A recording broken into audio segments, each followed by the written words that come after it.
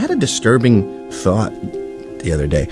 So, you know how immigration has been so weird recently with all these men of fighting age and the intense variety? It's not just Mexicans anymore, Somalians, and it's never families. And I thought, are we staffing an army for World War III? Is that what these 4 million a year people are doing here? So it's 1 million legal, it's 3 million illegal. We got 200,000 a year coming in through the New York ports. We seem to be kissing their ass. I think New York's spending about 40,000 per migrant. So why are we so invested in young men if we're not going to be using them to enter in World War III? The global community is going to allow Israel to destroy Gaza, West Bank. I think the global community would even allow Lebanon to get a severe ass kicking from Israel. If they start stepping on Iran's toes, we're going to see the entire Muslim world team up and say, all right, that's it. That's enough. I didn't really care about Palestinians, but I care about Iranians. And then we've got Russia backing Iran,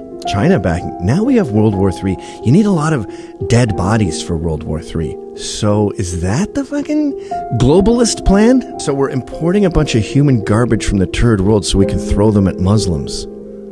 Okay. Weird flex, but okay.